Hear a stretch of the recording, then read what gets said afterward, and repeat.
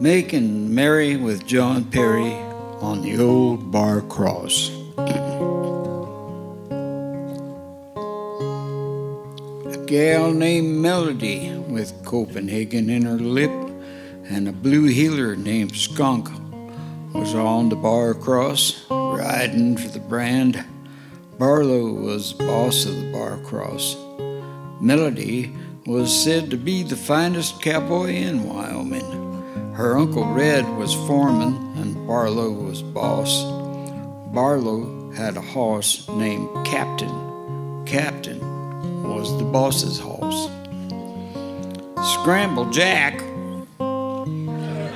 would drop in from time to time and spend a few days working on the ranch, fixing fence, stacking hay, branding calves, rounded up cattle, singing to the Barlowettes, endless line of empty wild turkey bottles.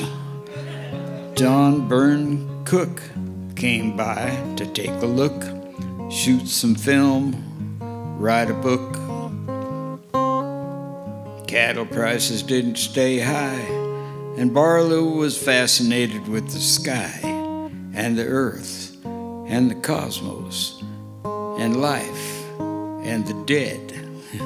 He was no fool, went to school, lots of books he read, ended up writing songs for the good old Grateful Dead. Went to India, went to New York City, hung with Bobby Weir, come to California, wrote some songs with Bobby.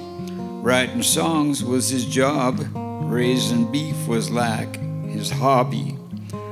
Bought a computer, went online, tried to make it so we can speak freely on the internet without Sam listening, or Hoover, or Camel Hump.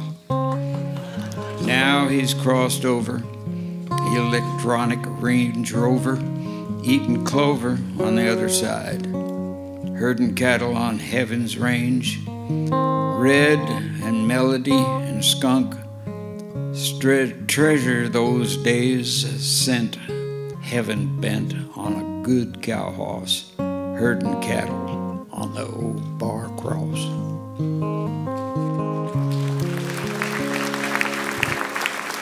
Ramblin' Jack Elliott.